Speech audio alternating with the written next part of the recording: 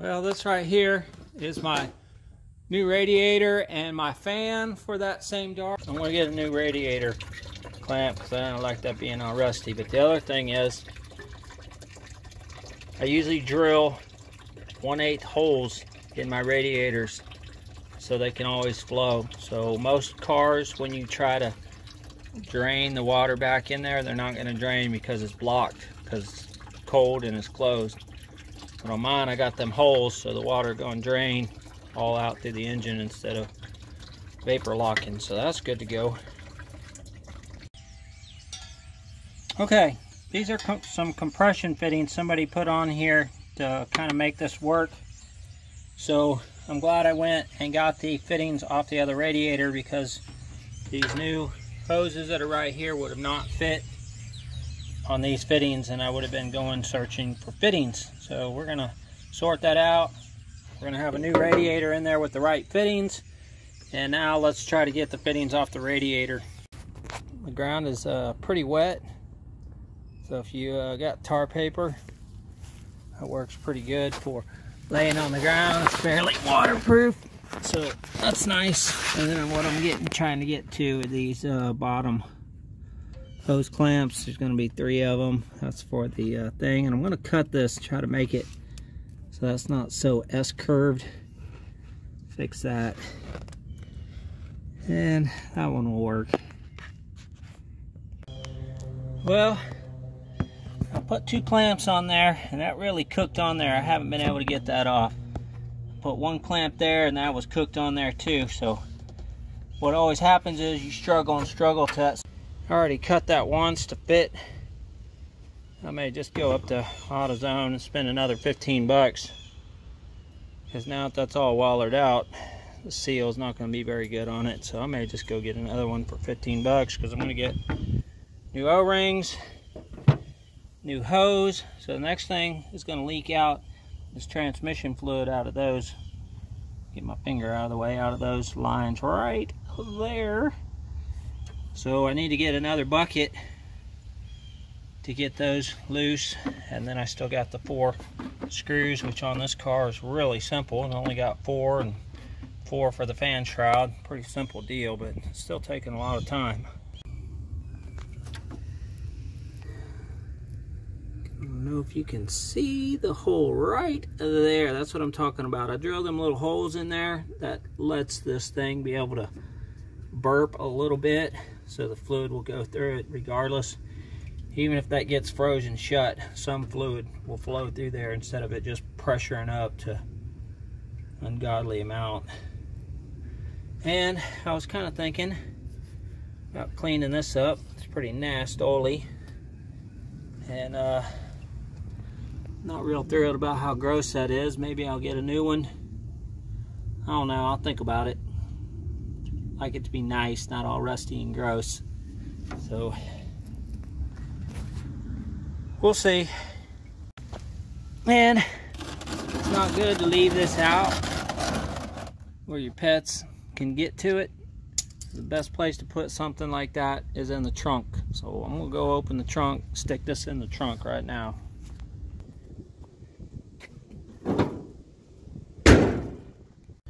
Well, before I undo the oil hose, I wanted to get in here and get some of this dirt off with the water hose and kind of clean this with a rag. So that's what I'm going to do next, because I want to clean this up. It's pretty disgusting.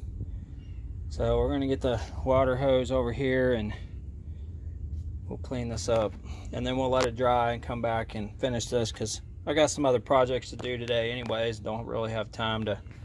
If I have problems with getting new connectors, or those don't fit in the new radiator, we're going to have to find some adapters with the hose connectors.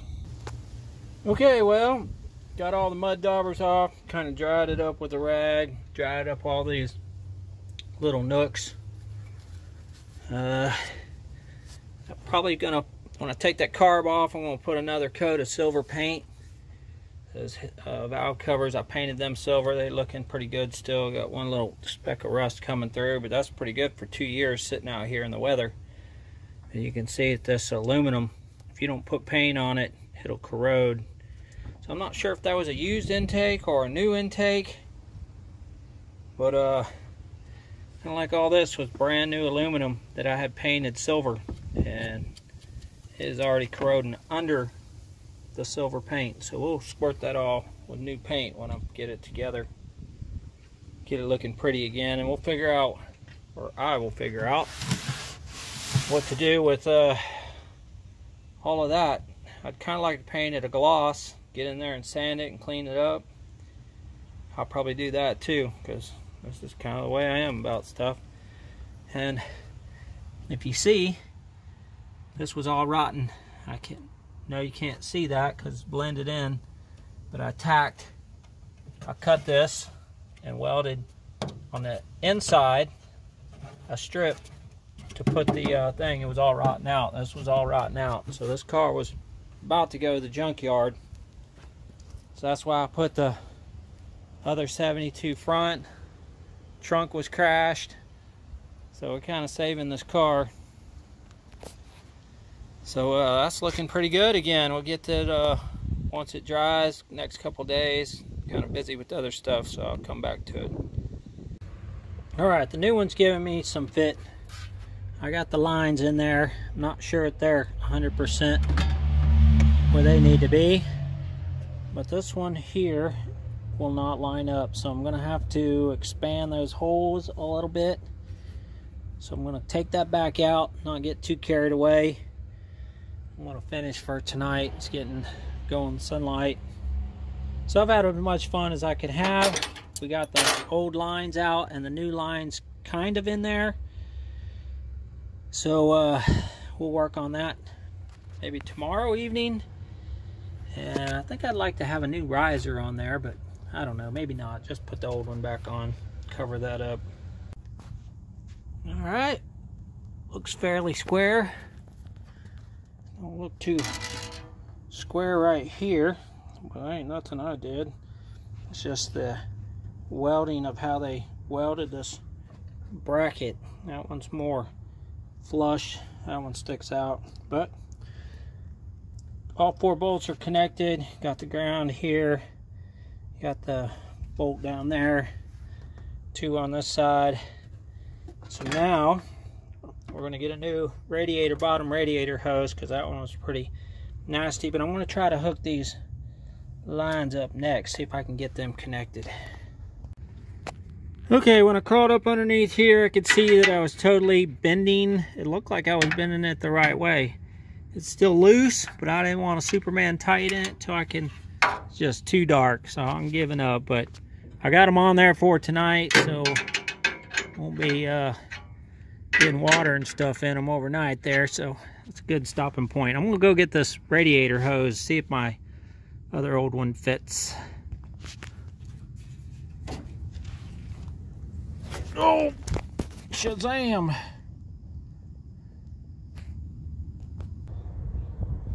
Okay, I got some silver paint on there, painted some stuff black, painted that silver. My goal is to put these radiator hose. The old one I was kind of leery about using it. Been had a pretty rough, tight, kind of wobbled out. I'm sure it would have been fine, but I have to custom cut it. This space in here, just quite not enough space. I bought this one originally, that was my first one, and I just trimmed it going crazy. I ended up trimming way too much of it off. So this new one that I bought, I tried to match it up pretty good. Might be a little long, but I want to try it before I cut off about 1/4 of an inch. Top one I think is the same way where I had cut some off, because it's just different size radiators. So we'll inspect that, maybe trim that one off too. Okay, ended up cutting maybe 1/2 inch, 3/4, but that looks really good. It's nice and square. It's not sitting all goofy on there, so I can put the new hose clamps on that one. So I guess my next big adventure will be putting the top one on. Alright, there's no real way for me to replicate that, but what happens is if you push this on here, and put this into position.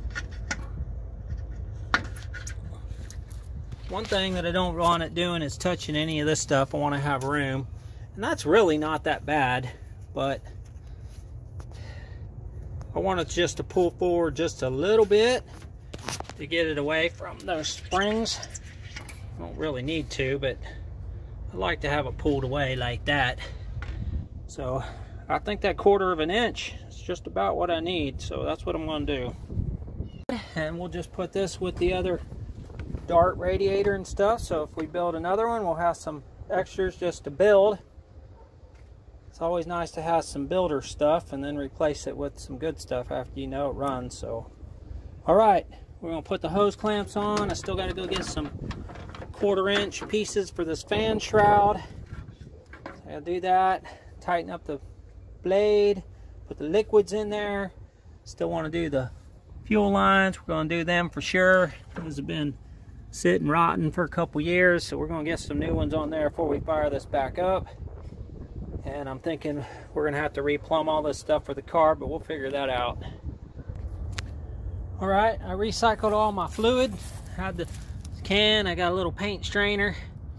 Strained all that fluid. It was perfectly good fluid. Not really been used. Been sitting in the car for a couple years, but the car's never even ran, so.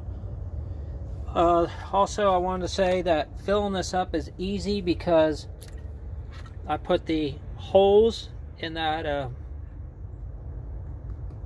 radiator temperature thermostat, so that allows the fluid to breathe in the engine block and be able to fill up the entire engine block. I don't have to worry about it topping it off a couple times and checking it. I know with those little breather holes that fill up all that, so that should be good to go. Gotta get my fan shroud hooked up, this thing hooked up, and then we'll work on putting the new carburetor on. That'll be fun. I'd like to try to get a better canister. This is pretty ugly. I guess it sits up there out of the way. If I can't find a better looking one, we'll just use this one, but yeah, it's pretty ugly. I'd like to have one that fits in there right. That'd be cool to have the right one. And we got to get the correct battery too, or a battery that will fit. Okay, I got my new wires, new lines, transmission lines. I got my car jacked up, and it's basically those two lines that have the hoses on them. I did some sort of spider and a thing there that I want to stay away from. I need to blow them out of the way, but I see that there's some strange stuff going on. Some transmission. This thing has got some flex lines behind there, the old one, so hopefully we'll only have, maybe cut it and have one of these. Oh, he's coming back trying to get me. And the spider right there trying to get me. Like, really? So let me take care of these, move them out of the way. Got a little clip right there holding those in position, so I'm not sure how that's going to work, but definitely got to take them out of there. Maybe if I drop that one out, I can get the new line in and out easier. Not sure why I have all these little protective sleeves on there. I'm sure I put them on there for some reason, rubbing or something. Alright, I wouldn't have been able to do that without a stubby. I was able to work this stubby behind this little thing. Since it's short enough, it can go in there. I was able to pull down and get the party started. So without a stubby, I don't think you can get this out of here. So now I'm going to work that stubby and get that off of there, and then we'll try to get it out. Alright, I got my wrench on the tubing, but I can't get my hand up in there. So what I realize is I'm gonna have to take off that, and that's like a thing that you have to swivel off of it, and then you can pick it up out of there. But it's pretty hard to do. It's rusted on there, so you're gonna have to get something solid and push that off so it'll swing out of the way, and then you'll be able to lift that up out of there. So that'd be a good idea. Let's try that. All right, let me tell you how fun that was. I had to hold it with a 1/2 inch and then get the stubby to break loose counterclockwise to get that off of there. I want to do that in the camera, but I need to get that dirt off of there. Don't want to get any of that in that tubing hole. All right, that's the old ones. There's the new ones. I'm going to separate them, put them in there, not as two together as a bundle. That'll be just a nightmare. So this is why I was just dreading this job. It just went from hard to hard, but at least we're getting these old nasty lines out of there, and we'll have some brand new ones. Looks like we put some sort of protective, must have been rubbing the frame or something, so I put some hose over it to protect the lines from getting rubbing a hole in them. But anyway, looks like both ends had been cut and they had spliced everything together, so we're going to try to get those in there as a single unit and not have any splices. Follow-up video on the radiator. I went without the overflow and I just have this dumping right there. The bolts, that was kind of squirrely. I had to go get different clips. Those wouldn't hold, so I had to go get 4 clips to make that work. Seems like everything is good on the radiator now, so I don't really have any. The other problem was I see some oil or something spraying there, but what do you call it?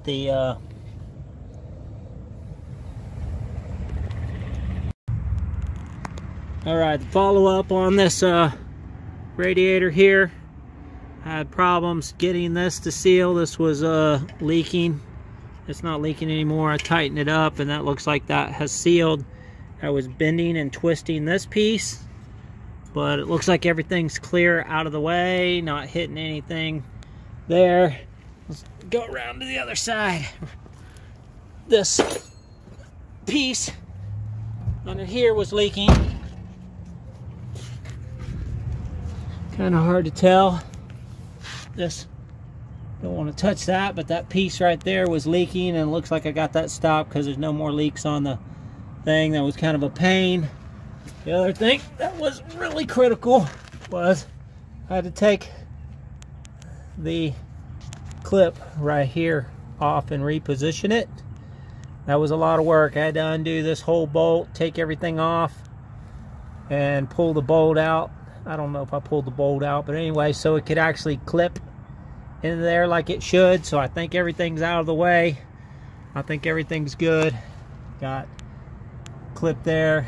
I don't think it's hitting anything, so I think it's good. So that's follow up on that.